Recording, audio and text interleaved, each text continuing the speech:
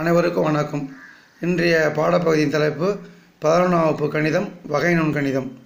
கேள்வியானது y is equal to cos sin x cos of sin x எனில் d square by dx square plus tan x dy by dx plus y cos square x is equal to 0 என நிரூபிக்க. இது 11ஆம் வகுப்பு புத்தகத்தில் இல்லாத ஒரு கேள்வி. இதுமாதிரி மாடலில் கிரியேட்டிவ் கொஷின் 11ஆம் வகுப்பு பொதுத் தேர்வுக்கு இது மாதிரி மாடலில் கேட்பாங்க. அப்படி கேட்குற தருவாயில் முதல்ல நம்ம என்ன பண்ணணும், கேள்வியை நன்கு கவனிக்க வேண்டும். முதல் வாய்க்கேள்வி கொடுத்துருக்காங்க, இரண்டாம் வாய்க்கேள்வி கொடுத்துருக்காங்க. எனவே கேள்வியை பயன்படுத்தி முதல் வாய்க்கேழும் ரெண்டாம் வாய்க்கேழும் டிவை by dx D square by dx கண்டுபிடிச்சி நம்ம காண வேண்டியது இதில் அப்ளை பண்ணோம்னா நம்ம அப்ளை பண்ணி ஜீரோ வர வைக்கணும். ஃபஸ்ட்டு என்ன பண்ணணும், என்ன கொடுத்துருக்காங்களோ அது எழுதிக்கணும். y is equal to cos of sin x. அதுக்கப்புறம் நம்ம காண வேண்டியது கேள்வித்தாளை பார்க்கணும், dy by dx காணணும். அதுக்கப்புறம் d square y by dx square கண்டுபிடிக்கணும். dy by dx முதல் வாய்க்கேழு. காசை டிஃபைன் பண்ணால் cos of sine எக்ஸ்னா காசுனுடைய வாய்க்கேழு sign, காசுனா minus sign, sign of sine x. சைனை வாய்க்கேழு பண்ணோம்னா காஸ் எக்ஸ். முதல் வாய்க்கேழு முடிஞ்சிச்சு. இதே போல் இரண்டாம் வாய்க்கேழு நம்மளுக்கு தேவைப்படுது. இது எப்படி தேவைப்படுது நம்ம கண்டுபிடிச்சோம், கேள்வியில் D square by DS square இருக்கிறதுனால இரண்டாம் வாய்க்கேழு கண்டுபிடிக்கணும். இரண்டாம் வாய்க்கேழு காண்பதற்கு பெருக்கல் விதியை பயன்படுத்தணும். யூவி, அதாவது டிஃப்ரென்சியேஷன் ஆஃப் யூவினா யூவை வச்சுக்கணும், வியை டிஃபைன் பண்ணணும், வியை வச்சுக்கணும், யூவை டிஃபைன் பண்ணணும். இந்த சூத்திரத்தை பயன்படுத்தணும். அதுபோல் நம்ம செய்யும்போது முதல்ல யூவை வச்சுக்கணும், சைன் ஆஃப் சைன் எக்ஸ் அப்படியே வச்சுக்கணும். காசை வாய்க்கேழு பண்ணால் மைனஸ் சைன் எக்ஸ். இதே போல் காஸ் எக்ஸை வச்சுக்கணும், சைன் ஆஃப் சைன் எக்ஸ். அப்போ காஸ் ஆஃப் சைன் எக்ஸ் எழுதிட்டு சைனை வாய்க்கேழு பண்ணால் காசு, அப்போ காஸ் ஸ்கொயர் ஆகிடும். சைனை வாய்க்கேழு பண்ணால் காசு பக்கத்தில் போடலாம் தான், இங்கே ஒரு காசு இருக்கிறதுனால காஸ் ஸ்கொயர்னு போடுறேன். அதுக்கு அர்த்தம் போல் நம்ம கண்டுபிடிச்சதே போதும். இருந்தாலும் செகண்ட் டெரிவேட்டிவ் இரண்டாம் வாய்க்கேழுக்கு சிம்பிளிஃபை பண்ண போகிறேன். மைனஸ் உள்ளே எடுத்து போகிறேன். இந்த மைனஸ் உள்ளே எடுத்தும்போது இங்கே மைனஸ் ப்ளஸ் கிடைக்கும். ப்ளஸ் போட்டாலும் போடலாம், போடாத போனாலும் தப்பு இல்லை. அதனால் எந்த ஒரு பாதிப்பும் இல்லை. Sign into sine of sine x எழுதாச்சு. Sign x sine x into sine of sine x. இந்த மைனஸ் இங்கே மல்டிப்ளை பண்ணால் minus plus minus cos square x cos of sine x.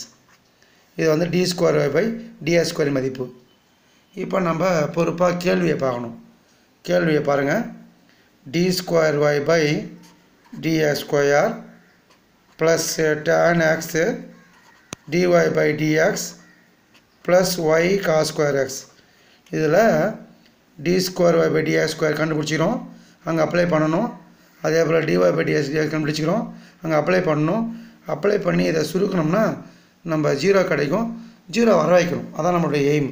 அப்போ பாருங்கள், D square by DS square கண்டுபிடிச்சி வச்சுருக்கோம். பாருங்கள், மேலே கண்டுபிடிச்சி வச்சுருக்கோம். அதற்கு முன்பே நம்ம ஒன்று தெரிஞ்சு வச்சுக்கணும்.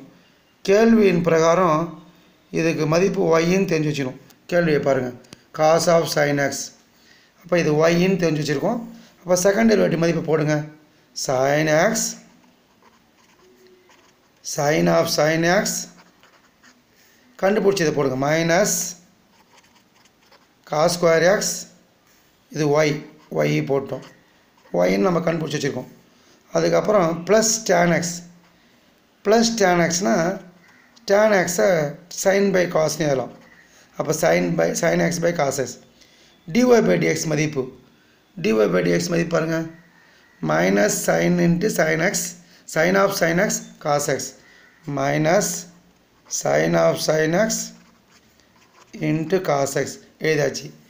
பிறகு கொஷினை பாருங்கள், plus Y cos square X. இதை சுருக்க வேண்டும். அப்படியே நான் என்ன பண்ணுறேன், கேள்வித்தாளில் கொடுத்துக்கிறது எழுதிட்டு செகண்ட் டெரிவேட்டிவ் மதிப்பையும் ஃபஸ்ட் டெரிவேட்டிவ் மதிப்பையும் டேன் எக்ஸையும் நம்ம அப்ளை பண்ணிட்டோம். இதுக்கப்புறம் சுருக்கணும். இந்த காசையும் கேன்சல் ஆகிடுச்சு. மீதி என்ன இருக்குது பாருங்கள், minus sign of sine x into sine x. இது ரெண்டும் ஒன்று தான். அப்போ இதையும் கேன்சல் பண்ணிடலாம். அதுக்கப்புறம் minus Y cos square எக்ஸையும் plus Y cos square எக்ஸும் கேன்சல் பண்ணிடணும். மீதி நம்மளுக்கு கிடைப்பது 0.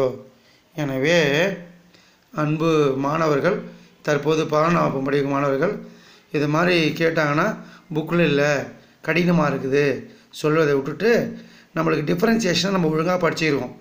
dy/dxனா என்னன்னு தெரியும், d2/dx2னா முதல் வகைக்கீழ் ரெண்டாம் வகைக்கீழ் கண்டுபிடிச்சிட்டு அப்ளை பண்ணணும்னு தெரியும்.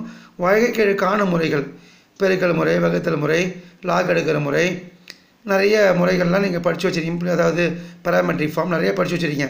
அந்த முறையில் அப்ளை இங்கே கண்டுபிடிச்சிட்டு இதை அப்ளை பண்ணால் நம்மளுக்கு என்ன சொல்லியிருக்காங்களோ அது வரப்போகுது. பயத்தை விட்டுட்டு ப்ராக்டிஸ் பண்ணுற வேலையை பார்க்குமாறு கேட்டுக்கொண்டு இந்த வகுப்பை முடித்துக் கொள்கிறேன். நன்றி, வணக்கம்.